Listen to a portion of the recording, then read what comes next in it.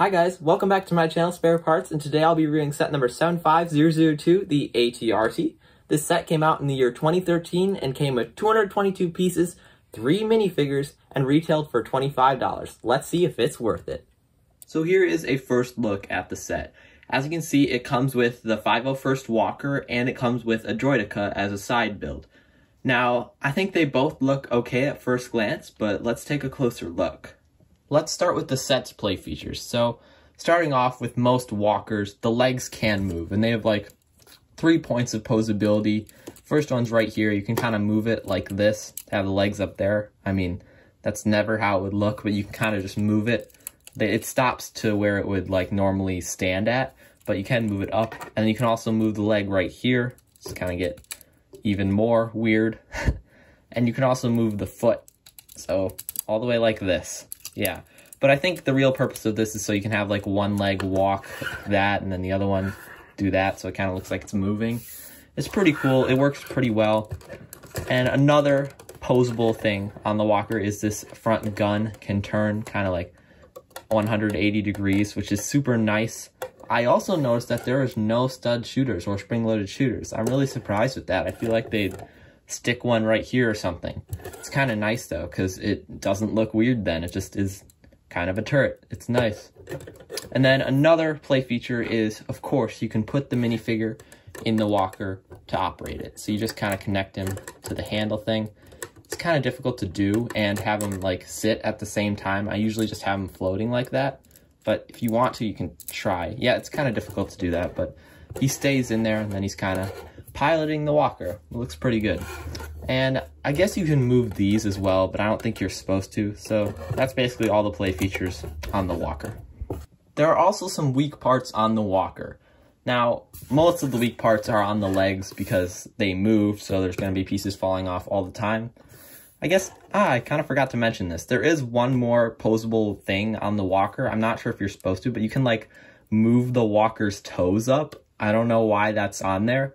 It's kind of weird, but you can do that. But the problem with having the toes movable is that they fall off all the time. So like fall off and then you have to find them. It's kind of annoying.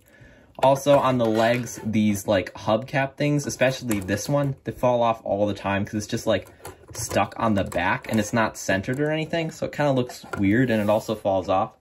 So those are kind of the weak parts on the legs. I guess this is also a very bad part that falls off all the time. Oh my gosh, probably the weakest part on the set. You just falls off. Also this control thing falls off, but that's just because it gets connected to the minifigure and then you take off the minifigure and it comes off like this.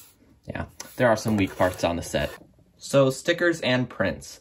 Starting off, there are no stickers or prints on the Droideka. It's just brick built, which I think is nice. I'm glad you didn't have to apply any stickers, but it might have been nice to have some prints with more detailing.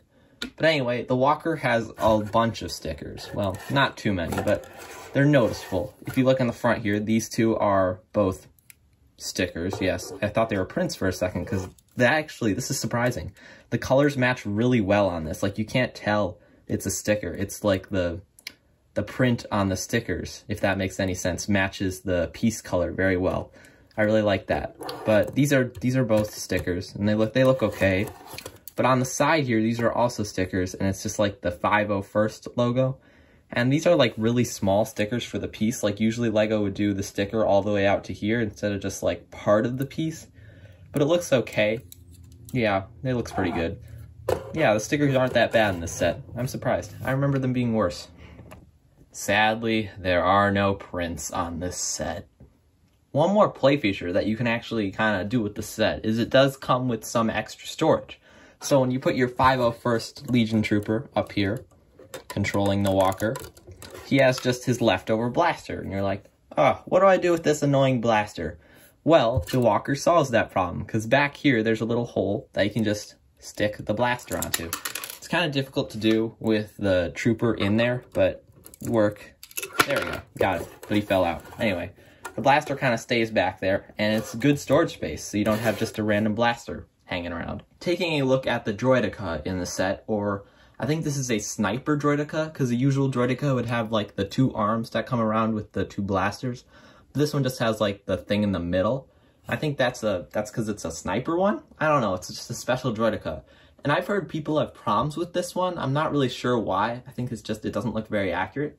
But for me, this kind of looks fine, honestly. I don't have a problem with it. You can tell it's a droideka, and it kind of looks fine when you have it on display next to the walker.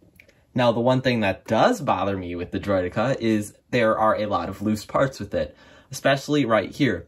These pieces right here fall off all the time, even the legs as well. They're just really weakly connected. Well, the legs are strongly connected, but these pieces, they're just so annoying. They fall off all the time whenever I'm storing it. And I don't really know what they're supposed to be. Like, I think they help support it, but it's kind of weird. Time to take a look at the minifigures of the set. So the first minifigure, and probably the reason most people bought the set, it is a 501st Legion Trooper. And he looks pretty good. He has that nice head printing, nice torso printing, nice leg printing. Basically, all the printing's good on this minifigure. On the back, it's pretty basic printing, but it still looks really good. Nice blue arms and stuff. But then, when you take off the headpiece, or the helmet, it has that ugly Clone Wars face. I really wish they wouldn't use this face, and I wish they would use that normal angry clone face. Let's see if I can get one from my collection real quick. I wish they would have used this face. It looks so much better than just this weird face. Like, what even is that one on the top? I know they were trying to replicate the art of the show, but the bottom one just looks so much better. So, basically a perfect minifigure. I just wish they would have used the bottom face instead. Alright, price per piece time. So when this set released in 2013, it had 222 pieces and it retailed for $25. So that was a pretty fair price back then. It was about 11 cents per piece. That's almost average, a little bit more expensive, but I think it was pretty good with like the new minifigures that were exclusive and stuff. But nowadays, adjusted for inflation, it's around $30. That means it's like 13.5 cents per piece. So not a great deal by today's standards, but I still think it's a pretty good set. Although, now if you actually want to buy the set, it's almost like $100 on eBay new. So, yeah, that's a terrible price per piece. I don't even want to do that. But for when it released, it was an okay price per piece. So overall, I feel like the set is a 8 out of 10. The minifigures are amazing. Definitely the highlight of the set. They're just some great minifigures. But the walker is also really good as well. It's really awesome having something that doesn't have stud shooters. Oh my gosh, that's just a sad commentary. But anyway, it's a really good walker. I feel like it was ahead of its time in some ways. But overall, I feel like having all those loose parts kind of hurts the set when you're actually trying to play with it or you're giving it to a kid. But other than that, I think it's a pretty good set. Some people will disagree with me about the droideka, but because of that, I'll give it an 8 out of 10. So there you have it, guys. That's my review of set number 75002, the AT-RT. If you enjoyed the video, feel free to like and subscribe, and I'll see you in the next one.